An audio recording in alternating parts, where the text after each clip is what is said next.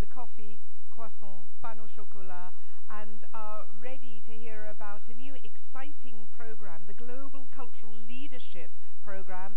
We need leaders if we are going to meet all of those objectives that have been set for 20 years in protecting cultural heritage. And Sana Ouchtati, who is the team leader of the Cultural Diplomacy Platform, is going to talk to you about this initiative with two of the participants of this program. Sana, the floor is yours. Thank you. Oh. Thank you very much, Claire. Do you hear me? Yeah, it works. So, thank you very much, and hello to everyone. As I have a mic for a couple of minutes, I take the opportunity to warmly welcome all of you, and thank you very much for being here today on behalf of the Cultural Diplomacy Platform, its members, its team, and also all its partners here in Brussels and somewhere else. So I believe the discussions we had already this morning are quite interesting. Really, and I think we are all looking very much forward to have more exchanges, more learnings, and hopefully some recommendation. I think it's really very timely and tremendously important to talk about cultural heritage, first in the framework of the European Year of Cultural Heritage, and also in the framework of international cultural relations. I also have a big pleasure to welcome two participants, two familiar faces, I would say, even if we have not seen each other for a while now, of the most thrilling activity of the Cultural Diplomacy Platform since its set up in 2016. In fact, our two guests here have been part of the Global Cultural Leadership Program, that it's one of the programs the platform is running. And this program aims basically to develop fresh insights to international cultural relations practices and to enhance skills of cultural managers and to develop a kind of collaborative peer-to-peer learning. And also it offers the platform to have cooperation and to enhance cooperation at the global level. So every year, 40 participants are involved in the Global Cultural Leadership Program.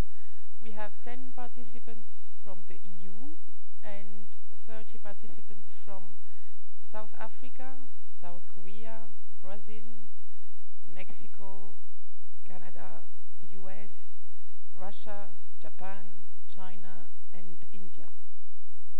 And they come very often from different fields of relevant cultural practices in their respective countries. And we receive almost every year about 1,000 applications, and we select 40 participants, and we had already one edition in 2016 in Malta, and last year we had one edition in 2017 in Athens. And also I use this opportunity now to announce that the next edition of the Global Cultural Leadership Program will take place later this year, end of November, in the Netherlands, in Amsterdam, and the call for application will be launched early next week, early May.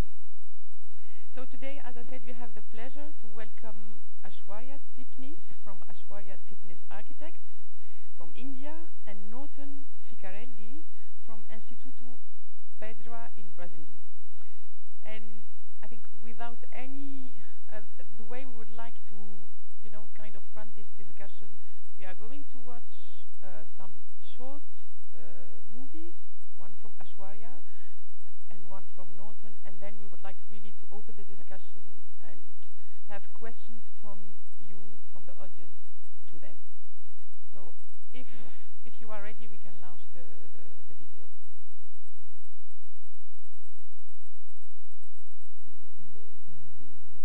So my name is Aishwarya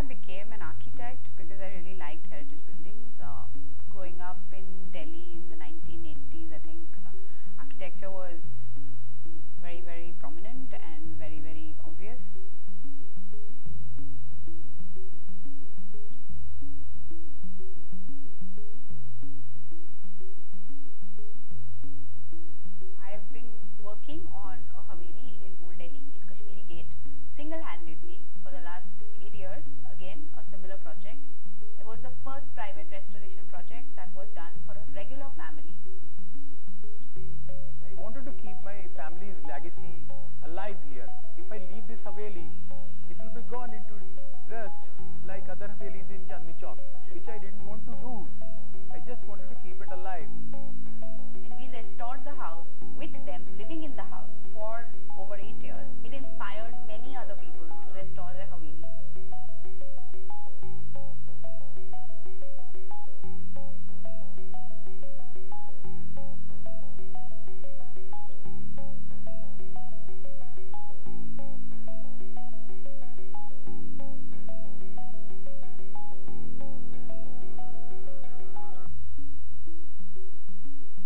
As you may be aware, the main building had many problems. We had cracks in the walls. We had sinking on that side of the main building. It was all slowly beginning to tilt, and the ivy actually had also started burrowing into the building and creating its own cracks. So that was a big, big problem situation. We didn't just choose a heritage architect, we chose the heritage architect. We've also been reading more about the work that you've done, and we're delighted to continue working with you on the H&K House and on the designs for the rooms that are going to make the lives of the students who come into those houses better into the future as well. I must tell you that the quality of the conservation work was so high that we have received a UNESCO Asia Pacific Award for Cultural Heritage Conservation.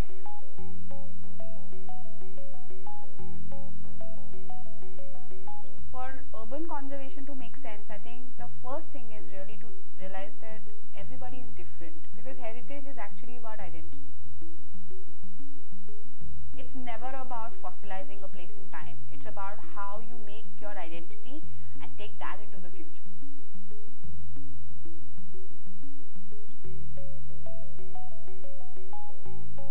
My idea of heritage conservation is really our everyday spaces. You don't have like a set pattern as you have in architecture. Your response will be determined by the site you're dealing with.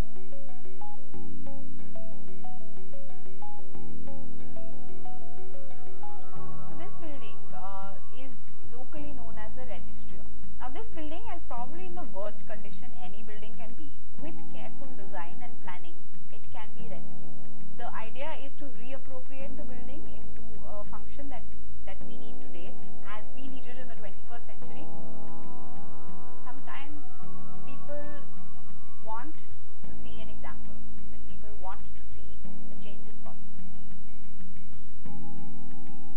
Regular people, good architecture and design can change the face of the urban environment. It's not very difficult to do if we all come together and do it collectively.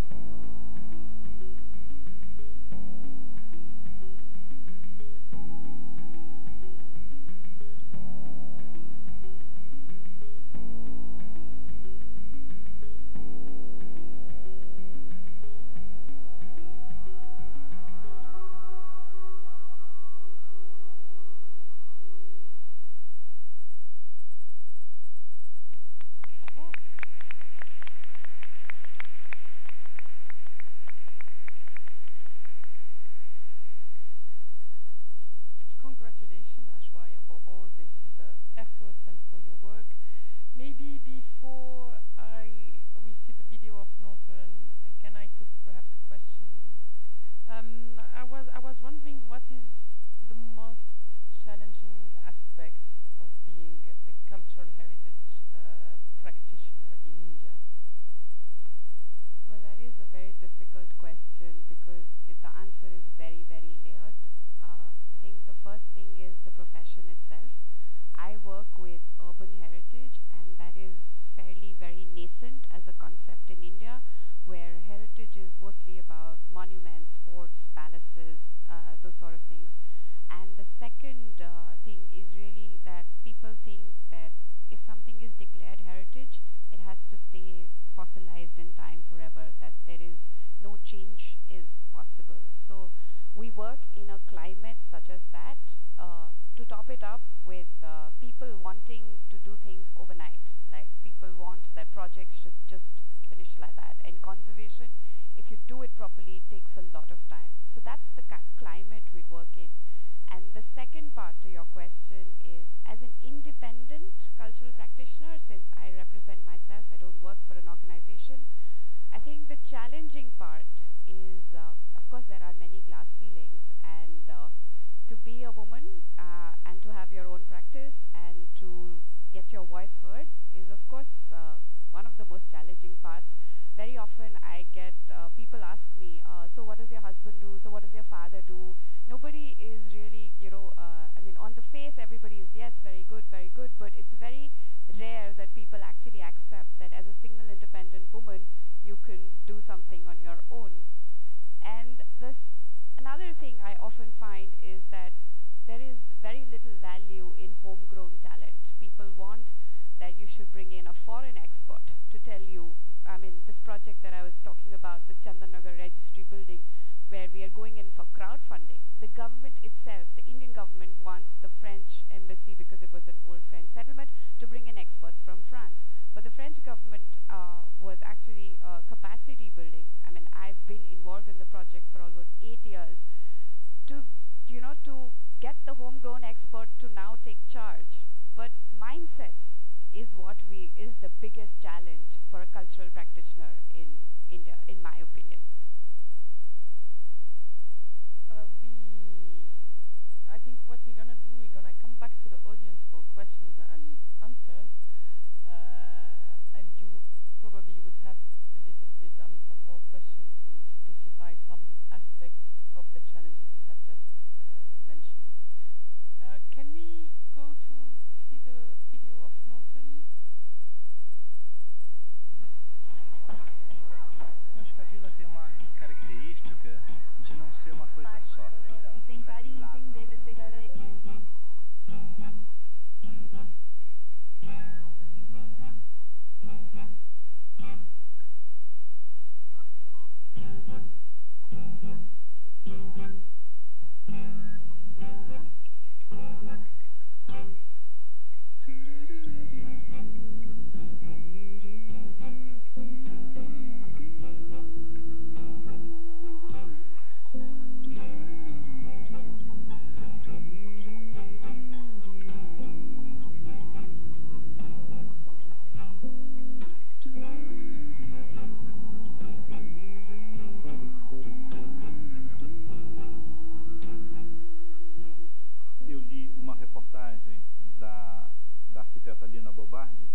Que ela dizia sobre a Vila Itororó, de que a Vila Itororó seria a grande contribuição de São Paulo por uma teoria de restauro ou para a discussão do restauro no Brasil. O projeto de hoje, que é o projeto do canteiro aberto, ele pensa não só na abertura do canteiro de obras para visitação, como a gente está fazendo agora, mas também para que se crie um debate público a respeito do destino das casas da vila, para que a gente discuta coletivamente qual projeto cultural vai ser implementado nesse espaço.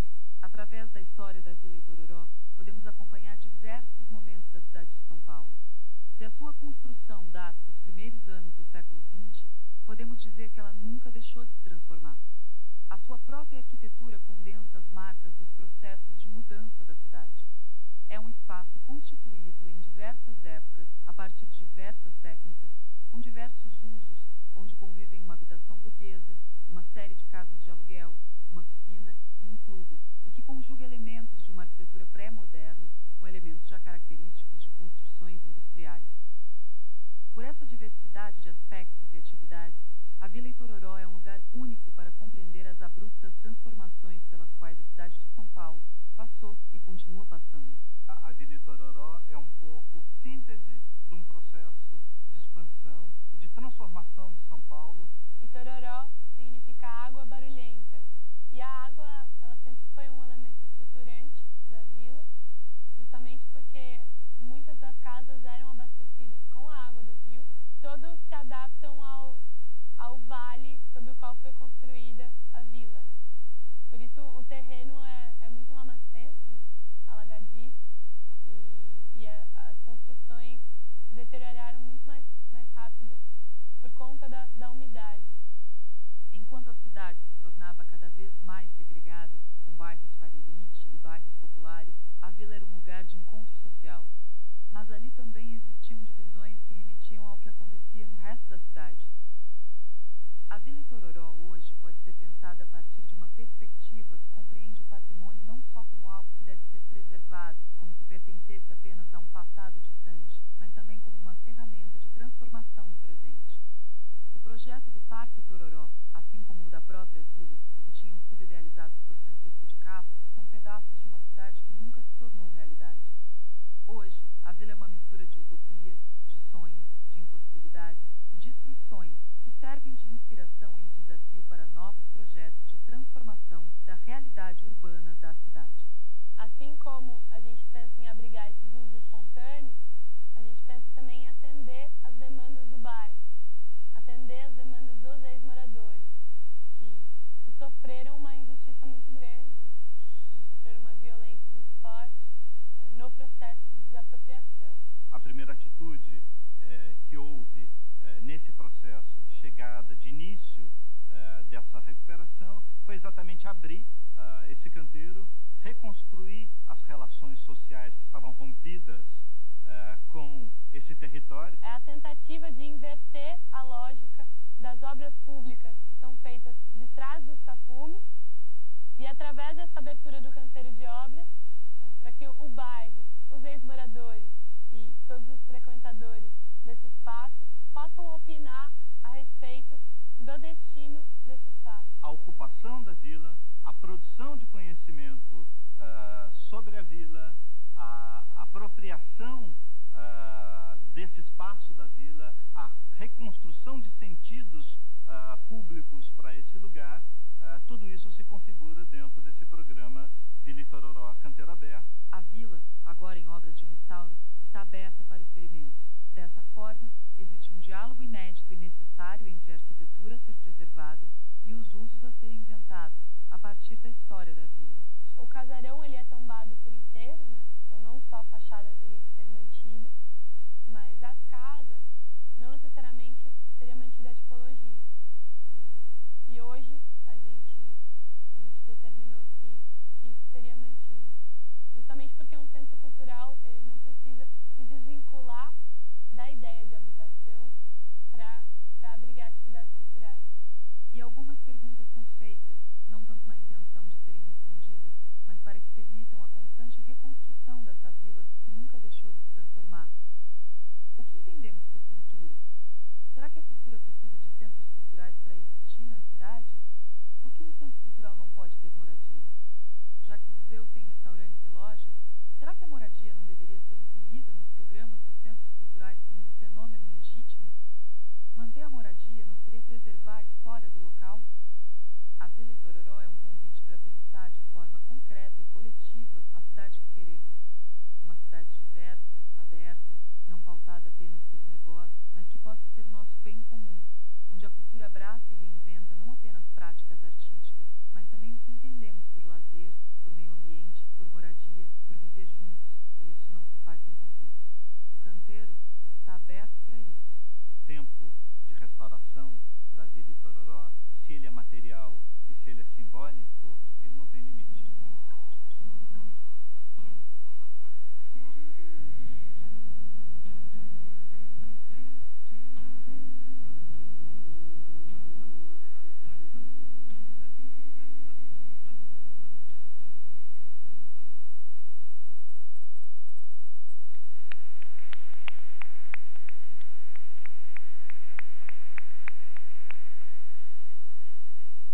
Quite impressive, Norton, quite impressive. This very small organization doing a lot of projects and having many projects that are ongoing now.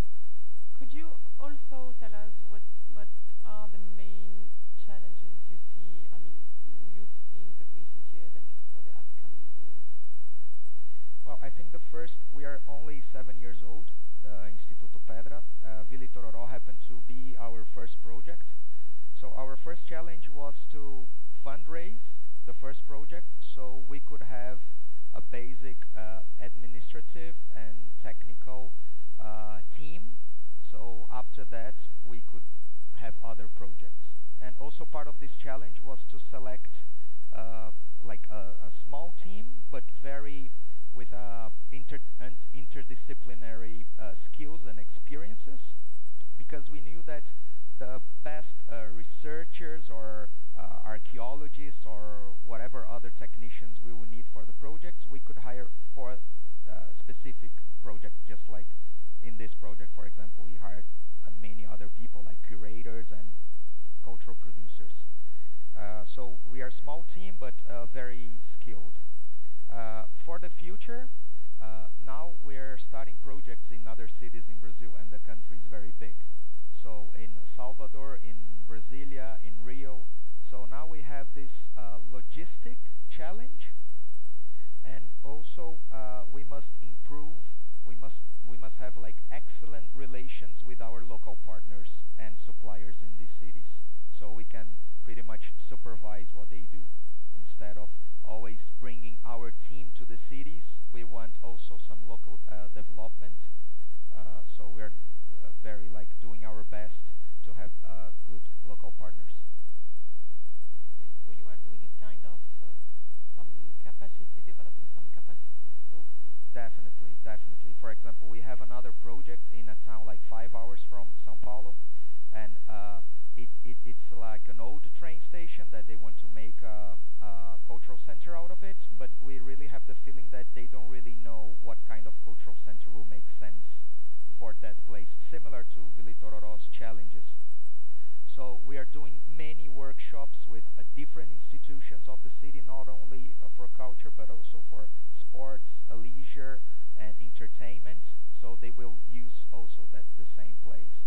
We try to understand more the territory than only our cultural perspective. Understand other ways to use the place, not only with arts and history. Great. Are there any questions from the audience? Yeah? Hi, I'm Rosanna Lewis from British Council. We've been doing some research on cultural heritage for inclusive growth, and we'll be piloting in Kenya, Colombia, and Vietnam. We're in a phase now where we're doing community consultation on those projects. So what does the community want out of those spaces, or the intangible cultural heritage that we're engaging with? And I wanted to know a bit more about how you went about that community consultation. You talked about consulting leisure, sports, youth experts, but also the wider community that forms part of either the place where your projects are taking place, or that are part of the cultural heritage. Thank you. Question is to me first. With ladies. Start with her. Okay, I think the projects that I have worked on in India are mostly private or bottoms-up project. So there was no way that we could leave the community out. I mean, the project wouldn't have happened if we didn't speak to the people. So, for example, in the project that I showed in the video about the school, now this was a very elite school in India, but it's not a listed building. So the only reason that the conservation work happened is for the love of heritage of these people. We often think that community is, there's a stereotype that community is marginalized, community is poor, they don't understand, you need an expert to come and tell them. This was the other way around. There was a very informed community who said that, look, we love our heritage and we need to restore it. And the point is to take it was not about nostalgia of, lying in the olden times, but also to take it into the future. And my role really was to work together with them as a designer to make sense of that heritage and take it into the future. And even the students of the school were very much involved into the entire design process, because when we made a prototype, we set it to test, they gave us feedback, we incorporated, and therefore the project has taken 4 or 5 years to be. And today we have students who study there, the teachers, as well as the alumni, all love, and it's become part of their DNA, and the building is still unlisted. And we got the UNESCO award for it purposely because it was an initiative that came bottoms up. So my learning really is community is any group of people who have a certain kind of an idea. It doesn't matter whether they are rich or poor. Norton, Yeah. do you want to add something? In this project in Villa Tororo, the first thing we did is that people used to live in that place, and it was expropriated by the municipality some 5 years ago. So the first thing is to call people who used to live there or visit there to get to know how they feel, how they see that place, and what they want to do. So they used to have, in Brazil we have in June, a very typical festival that a lot of different cities, they do it. So in Villa Tororo, they used to do that festival. So we asked them if they wanted to do it again, bring it back, and they loved it. So they organized the festival themselves. We had only the support of we have this big warehouse that maybe you could see in the movie. So that was like one example. After that, also this warehouse where we have our small offices. It's a big place. We did a workshop, so we could build some basic stuff like places to sit or tables or places to meet, where people could just come and do whatever they want, like being with friends, having a picnic, or do some artistic presentations. Then out of that, for example, we started to have many groups of circus coming to the place and doing their rehearsals, for example. Out of that, they themselves, they did a circus festival, and it was like fantastically well spread, and then they did it again. So the strategy was to open the space and say everybody's welcome. And out of this, we started building some relations with specific people or specific initiatives and other institutions. We also, out of that, Goethe Institute was very interested in the project because we're valorizing pretty much the experimental things. So we have a partnership with them for more than 4 years, where we select also experimental projects, and many of them made by people who used to live there or just visit the place. Thank you. Any other question? Yeah, please. Hello, my name is Ruba Saleh. I work for ISHEC Brussels Management School, and I would like to go back again to community engagement. And Norton, you mentioned innovative and experimental methods, and I would like also to go back to Aishwarya and ask if you both had any kind of digital technologies and innovative engagement tools in the community involvement process. Thank you. Let's start by you, Tom. Well, concerning technology, we had, for example, we did a partnership with Ferrara University from Italy. So we could do a 3-day workshop for 3D, laser scanner, how can I say, a research of one of the buildings, because we knew that it was the best way to understand the building. We also did a workshop out of that, and like people who were studying architecture could join it. After that, we had another project with the Municipality Bureau of Technology, and we had like a hacker week, 1 week of projects on digital and technology. So it was also open for the community, for people who visit the place. And also, just the basic, we have like a Facebook and also Twitter, where like people, they also share their stuff. It's open for, it's not only us who use it, people from the community, they also share it with us. Thank you. I think my engagement with digital tools for heritage very much by chance. I've been working on this French heritage town of Chandanagar, and I was commissioned by the French embassy to do a listing of buildings of heritage value in 2012. Well, we made the pretty report. It sat on many tables, nothing moved.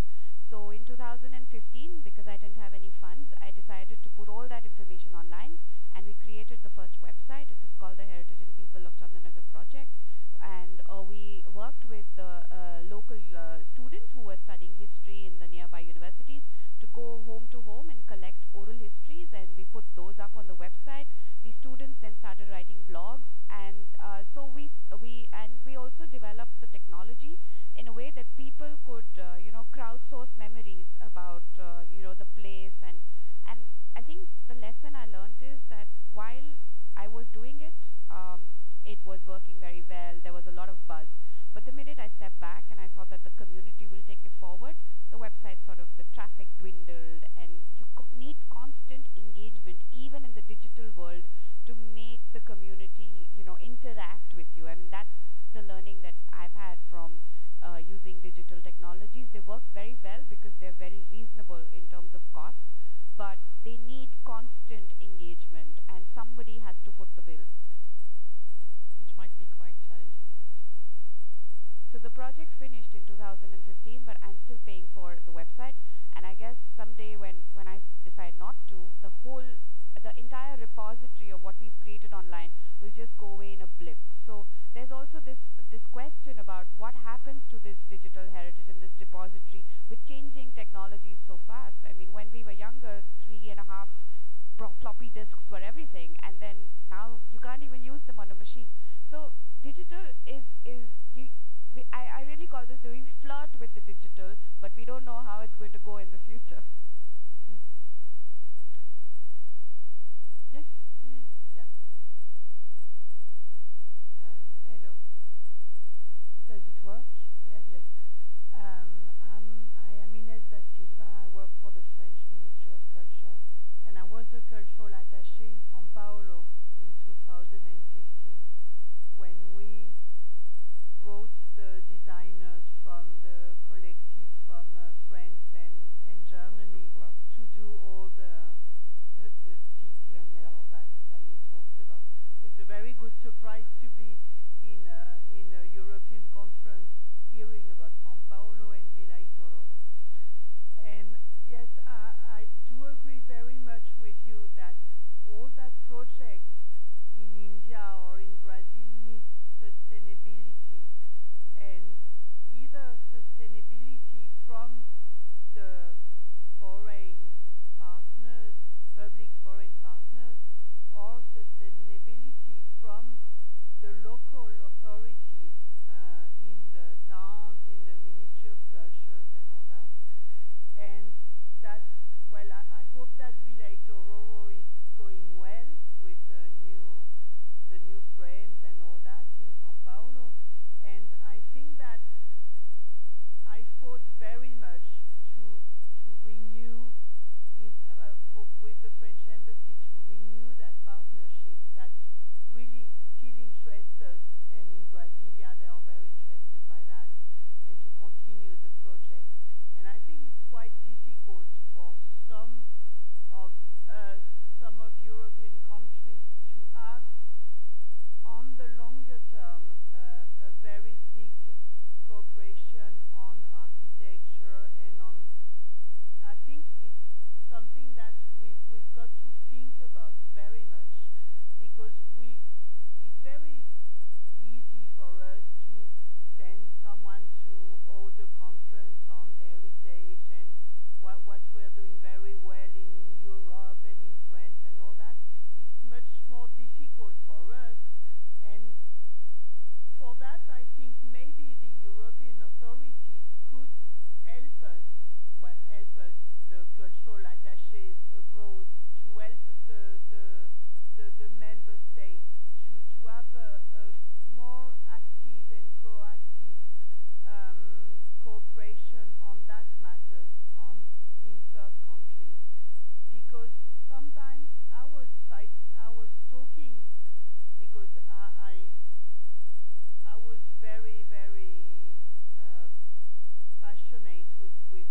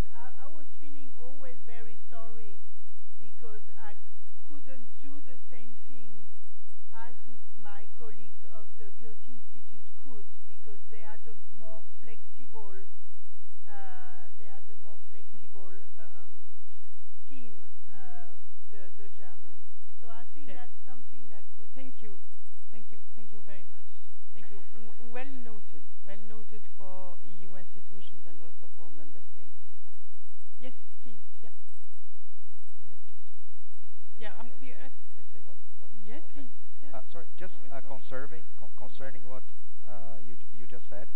Something we debated very much in the cultural diplomacy in the event we both participated is that developing countries and countries that have been colonized, every time we talk about international relations, at least me and I believe her and most of us, the last thing we want is to tell what to do.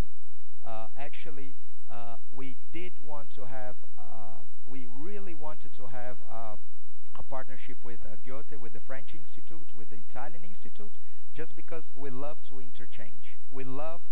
I love to be here, and I love to bring people from anywhere in the world to tell me what they do and how we can help each other.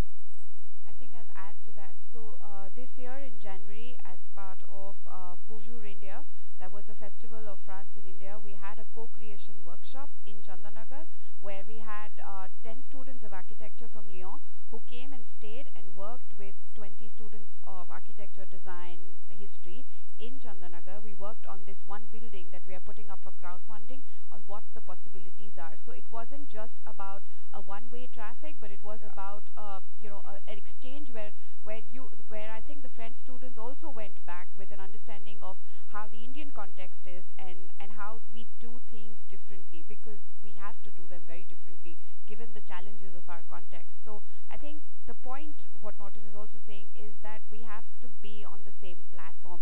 It's not about always taking, but it's also about giving. And that's what I think this whole global cultural leadership platform has given us, the voice to even talk about our experiences. Yeah, exactly. We totally agree. Yes, please. Sorry. Thank you. My name is Angela Moy from UN Habitat, but I'm speaking as myself, as an African, as a Kenyan. And my question is to Aishwarya. Two questions, small ones. The first one, you showed us your video about the restoration of the personal houses. And I wanted to know who was a beneficiary besides the owner of the house for that restoration. I mean, how did it benefit the community? You said you even consulted the community and all that, but I didn't understand the community, the municipality, who was a beneficiary. And the second one was an interesting aspect you brought about sending students out to speak to people to get their experiences. You know, in Africa, they say when an old man dies, it's like burning down a library, because we are not a community that has written down a lot, but a lot of cultural heritage is spoken, you know, the anthropological part of it. And I wanted to know, how did you do it? How did you collect the stories? How did you store them? And I'm saddened to hear that there's a possibility that if you stop funding the website, things will grind to a halt. But I think that for African context, things are not written down. They are told. My mother told me stories. It's not written anywhere. I tried to tell my son he's not interested. But, you know, we are dealing with we are dealing with a society that's changing. And if we don't document it, it's going to get lost. Thank you. So I'll answer your first question about the Haveli. Now, till this project happened, it was always institutions that were doing restoration projects. This was a project that was done for a family because, and the objective of the project was not restoration. In fact, the person came to me and said that he had 3 sons and he needed to get them married. So if I could spruce up his house. Only on my site visit I realized that this was a listed heritage building. So, like I said initially, that heritage in India has been about freezing in time. So people have this stereotype vision that if it becomes listed, they can't do anything, they can't live in that house. So the point of the project was to show that you can have a 21st century dwelling unit within a historic buildings that respects the heritage of that place. And what we did is we invited a lot of students to come and see how work happens on site. The doors of the Haveli were open for anybody who wanted to come and see how it's done. We had a blog about the project, and that was the first time people started having conversations. I got contacted by journalists across the not just the country but the globe, wanting to see a real family and their stories, to the extent that it sent the message across to many other people that heritage homes are 21st century homes as well. They are not museums that you can't do anything with. And that inspired, again, the National Trust asked me to write a manual for owners and occupiers of heritage buildings. So one little small project that was really done in a well made a big impact on how people think in the national capital, that heritage homes are also heritage and they can take us into the future. And your second question was about how we documented those stories. Very much it was literally about going to a whole town full of grandfathers and grandmothers, sometimes on video, sometimes they were not comfortable talking on video. So the students actually wrote down those stories and then crafted them in the form of blogs. Because a lot of people are very wary of video. They don't want to talk on video. So we learned these things, you know, as in through the dirtying our hands. Great, thank you, Aishwarya. I think it's almost painful to cut this discussion now, but I am receiving a lot of signs to.